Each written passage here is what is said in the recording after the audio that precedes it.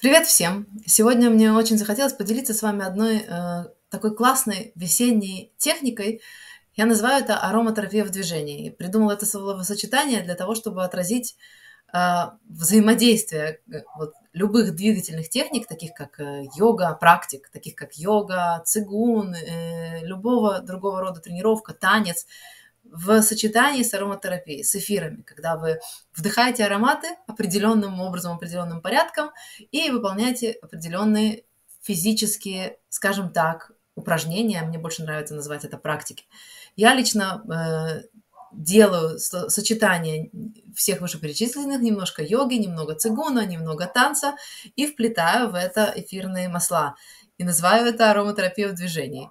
В последнее время я стала больше практиковать, и поэтому спешу поделиться с вами, потому что сама очень рада. И если я предлагаю вам тоже попробовать это с вашими тренировками, вашей практикой, которая, я надеюсь, у вас есть. А если нет, то, возможно, это послужит еще одним стимулом начать двигаться. И для чего стоит подключать эфирные масла к двигательным практикам?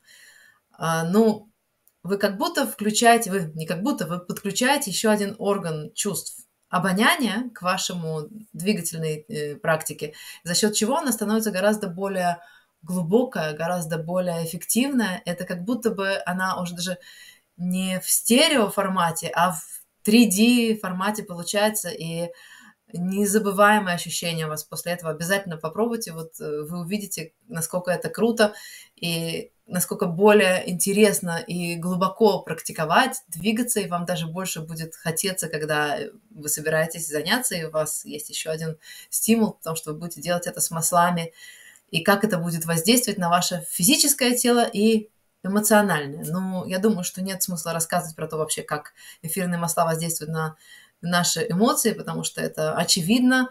Можно просто вспомнить, как вообще ароматы воздействуют на наши эмоции. В плохом примере это когда вы проходите мимо какого-нибудь ужасного общественного туалета, и что это делает с вашим эмоциональным состоянием. И хороший пример, когда вы, например, проходите мимо благоухающего цитрусового дерева. А об этом как раз и пойдет у нас сегодня речь, про цитрусовые деревья. И цитрусовое дерево – это вообще невероятное чудо, которое вырастает из-под земли и дает нам столько радости и столько даров. доTERRA производит 3 эфирных масла, очень разных по своему составу и по своим свойствам эфирных масла из цитрусового дерева. Начнем сначала. Итак, я предлагаю вам очень интересную двигательную практику, которую вы можете делать, любую ту, которую вы делаете, и вплести в нее эфирные масла. Сейчас я вам расскажу, как. Начнем с самого начала. Я предлагаю вам вначале поговорить и подумать, и начать ее, собственно, с листья цитрусового дерева. Вы посмотрите на эти листья. Это же просто концентрат жизненной силы, концентрат хлорофилла. Они такие сочные, такие плотные. Если вам доводилось сорвать с дерева молоденький такой листок и помять его немножечко в своих руках и почувствовать его аромат. Это просто свежесть в высшей степени ее проявления. Эфирное масло, которое доTERRA производит из цитрусовых листочков, называется Petit Grain. Его производят из молоденьких листочков и побегов. И для меня это масло – это начало.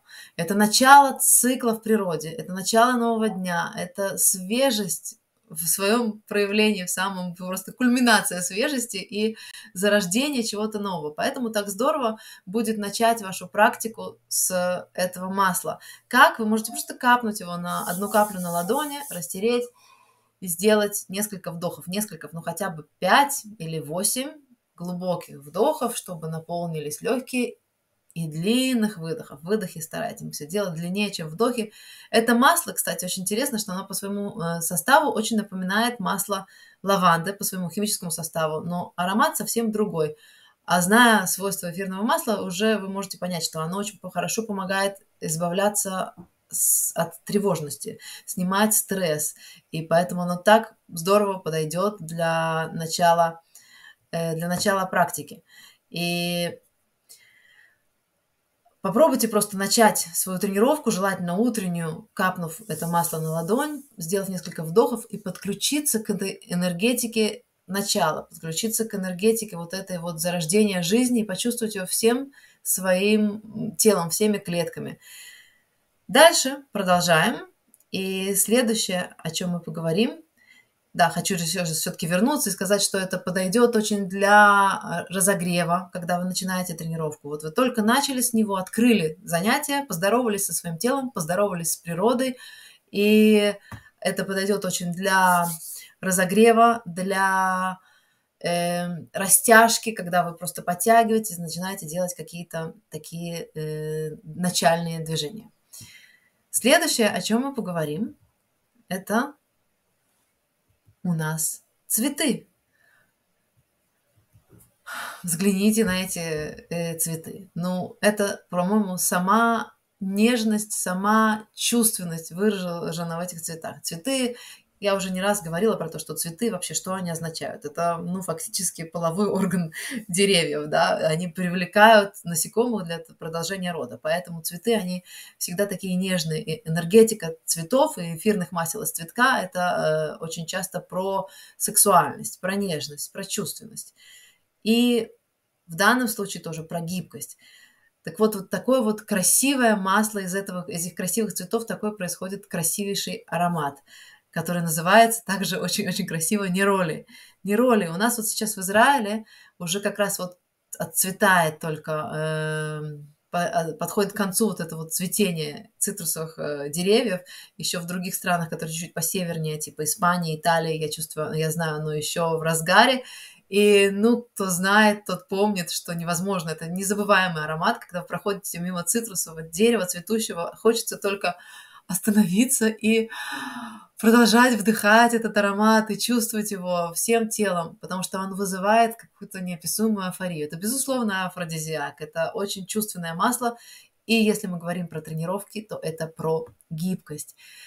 Когда я предлагаю вам использовать его уже где-нибудь во второй половине тренировки, когда уже все ваше тело разогрелось, когда вы уже чувствуете себя в ресурсе, вы уже чувствуете силу своего тела, и будет очень здорово нанести его на запястье, нанести его в области ключицы. Оно очень деликатное, вы можете смело наносить его. И почувствовать вот эту вот гибкость, подсоединиться к энергетике этого масла и почувствовать цветение, почувствовать гибкость всем своим телом. А что такое гибкость? Гибкость – это настоящая сила. Не такая сила, которая в лоб, а которая вот гибкость, гибкое дерево невозможно сломить.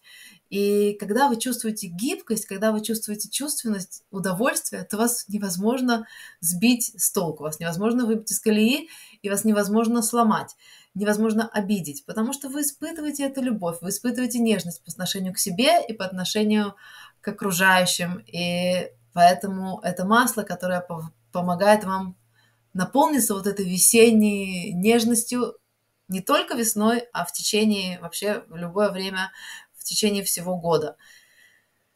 Итак, это у нас было про гибкость и чувственность. И следующее масло, ну, конечно же, какое цитрусовое дерево без плодов, без цитрусовых плодов. И апельсины. Апельсин – это просто солнце в миниатюре. Это радость в миниатюре. И эфирное масло, которое производится из апельсина, это дикий апельсин Wild Orange. доTERRA производит очень много масел из цитрусовых плодов, но классика жанра – это апельсин. И здесь, конечно, это про радость, про то, как плоды приносят радость. И пусть, когда вы будете использовать это масло в вашей двигательной технике, вашей тренировки, в конце тренировки, в качестве такой завершающей медитации, когда вы чувствуете радость и благодарность и настраиваетесь очень-очень позитивно на весь наступающий день.